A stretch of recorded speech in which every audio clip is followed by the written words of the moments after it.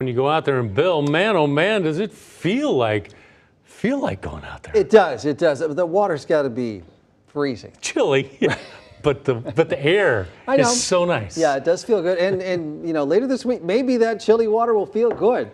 This evening, it's not bad. We got a breeze blowing. Temperatures in the 70s. Randy factor 7 for being and working outside this evening. Super Doppler 7 radar is showing a little light rain to the west of us, but air is just so dry that it's been evaporating before reaching the ground. Probably that'll stay the case this evening. 76-42, high temperature, low temperature, above the averages now. No precipitation. We're getting drier, 1/3 of an inch below average moisture year to date. Downtown in the distance, Benson Golf Course here, partly sunny skies. That's our camera at 72nd and Crown. 75 degrees, south wind at 21 miles an hour, and very dry air in place. A lot of low and mid 70s here, eastern Nebraska, western Iowa, and look at these dew points. 29 in Omaha, 31 in Plattsmouth, 32 in Lincoln, Beatrice.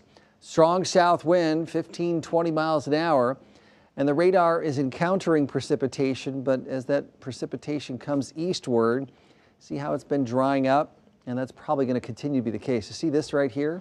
That's the smoke from the fire that Sean McKinnon was out at near Lake Wakanda. Watching that on Super Doppler 7 radar too. Here's the Midwest. Just a weak little disturbance coming on through here. No big powerful cold front. No strong upper level disturbance.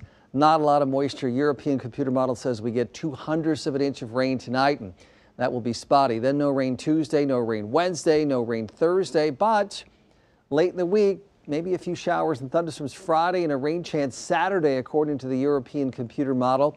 Nothing on Sunday. Here's the GFS, gives us 1/100th of an inch of rain this evening.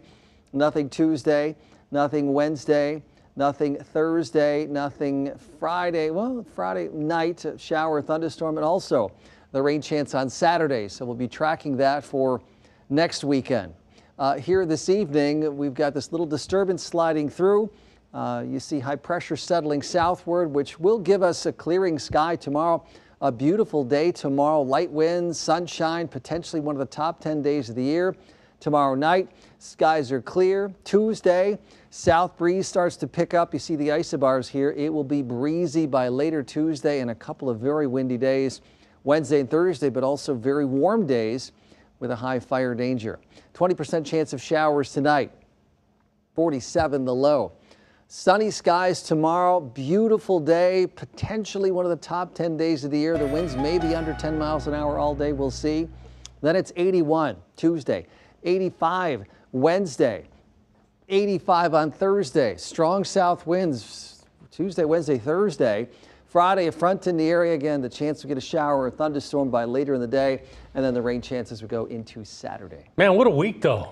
Looks like summer almost. It does. All right, thanks, Bill. Sure. Well, coming up in sports, after several reports.